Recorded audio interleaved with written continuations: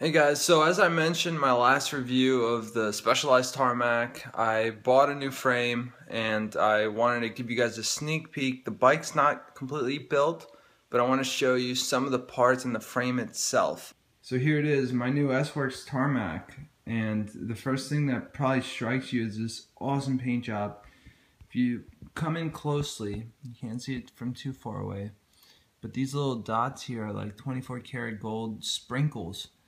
And it's got a mix of like a smooth kind of glossy finish as well as like a matte finish, so it's a bit of a hybrid, and you know, it's a pretty unique. It's pretty cool. If you come in here, you can see the fleur-de-lis symbol all over the seat tube as well as the fork, which isn't obviously attached. Here you got the 3 stripes because this is the Nibali Celebration Edition. So this is the frame that Nibali rode on the 2014 final stage of the Tour de France, which he won. And this just signifies that he won the Tour de France for the yellow stripe, the Giro d'Italia for the pink, and the red for the Vuelta. So he's won all 3 Grand Tours, which is pretty awesome. But yeah, this is a limited edition frame. There was only about 8 of them built is what the guy told me, and I was looking everywhere for this frame. I called a bunch of shops, emailed them, and yeah, the guy turned out to have one, so I had to pick it up, and he gave me a pretty good deal on it.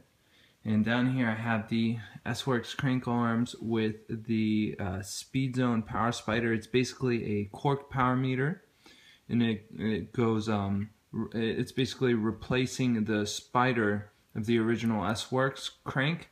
And the chain rings I don't have yet in my possession. I actually purposely didn't buy them yet just so I could do a bit of thinking. I wasn't so sure of what size I want to go with, but now I'm definitely going with the 5236. Yeah, I was so happy to find this frame. This is definitely the frame color I was going for, and it also reminds me of like Star Wars, like the opening scene.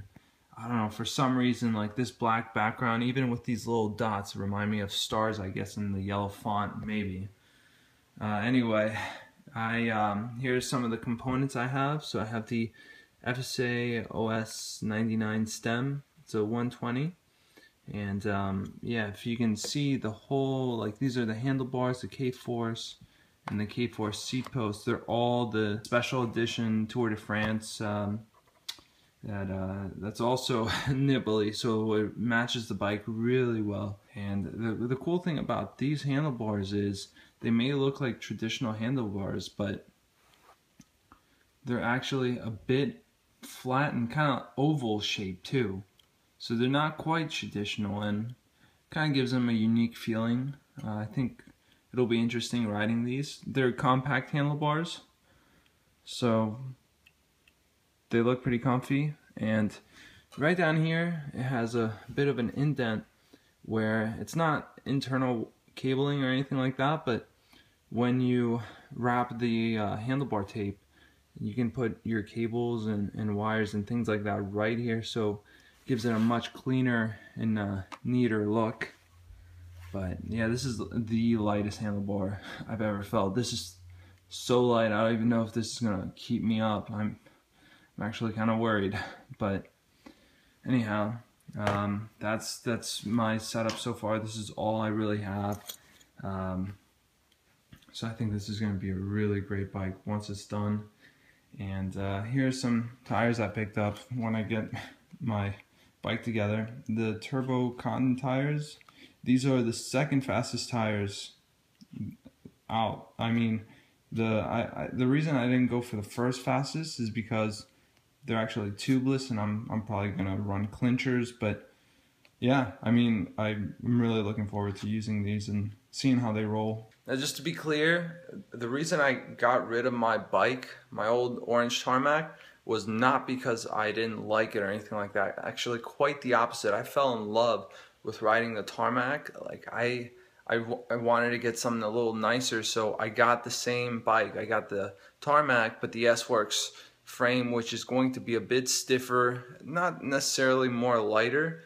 I think it has more layers of carbon, so it might even be heavier, but it's pretty much negligible. But the stiffness would probably be noticeable. But I just want something nicer and to upgrade some other parts. So instead of upgrading that bike, I just decided to start from scratch, and I've been finding the most amazing deals. Like, I'm saving so much money just by shopping around, not like just walking in a shop and saying, oh, I want this. You know, I'm looking around. So I found some pretty cool stuff. More stuff are on the way, and looking to get this built within the next month or so. But yeah, that was a quick sneak peek. If you guys have any other questions or comments, you can post them down below, and find me on social media if you guys want to talk about nutrition, cycling, the vegan lifestyle, whatever. Feel free to hit me up. And yeah, thanks for watching. We'll see you guys in the next video or out on the road.